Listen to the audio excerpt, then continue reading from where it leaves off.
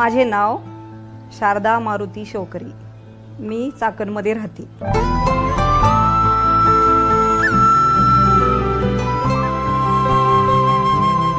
आमच्या घरात अशांतता होती, एकमेकांचं जमत नव्हतं। परत काही ना काहीतरी नकारात्मक ऊर्जा जास्त होती घरामध्ये, सकारात्मकता नव्हती।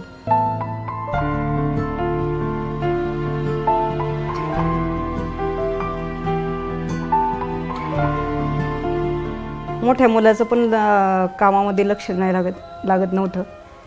पुण्यामध्ये तो सर्व्हिसला आहे, आरोग्य सेवा खात्यामध्ये।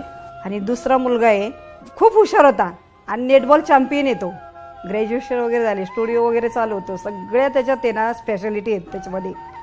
पण काही कारणास्तव काही म्हणतात ना ग्रहमान वगैरे, तसं नुसतं झोपला ना की सकाळी उठायचं नाही, 12 वाजेपर्यंत झोपायचं। त्यामुळे मला फार कसं तरी वाटायचं, या अशा मुलांनी काहीतरी कर्तबगारी केली पाहिजे।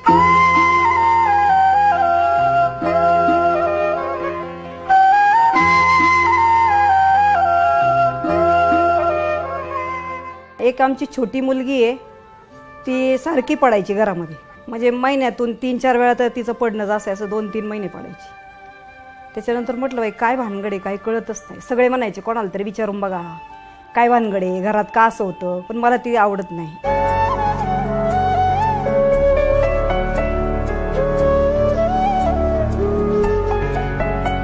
सरळ वास्तू केल्यामुळे आता नातेसंबंध पण आमचे चांगले आहेत आणि त्यांच्याविषयी काही मनात येत होतं ते पण येत नाही, सगळे आमच्याकडे येतात।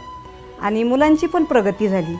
आमचे कर्ज वगैरे होते भरपूर, ते पण 3-4 बँकांचे कर्ज पाणी फिटले।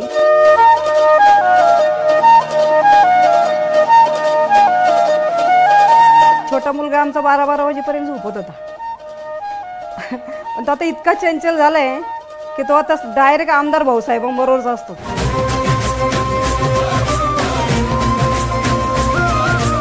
जेव्हा अशा चुका किंवा दुःख येतं तेव्हा सुखही मिळतं, त्याच्यातून काहीतरी चांगलं निर्माण होतं।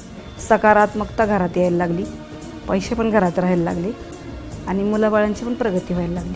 चंद्रशेखर गुरुजींना मी गुरुच मानते आणि त्यांना मी कोटी कोटी प्रणाम करते।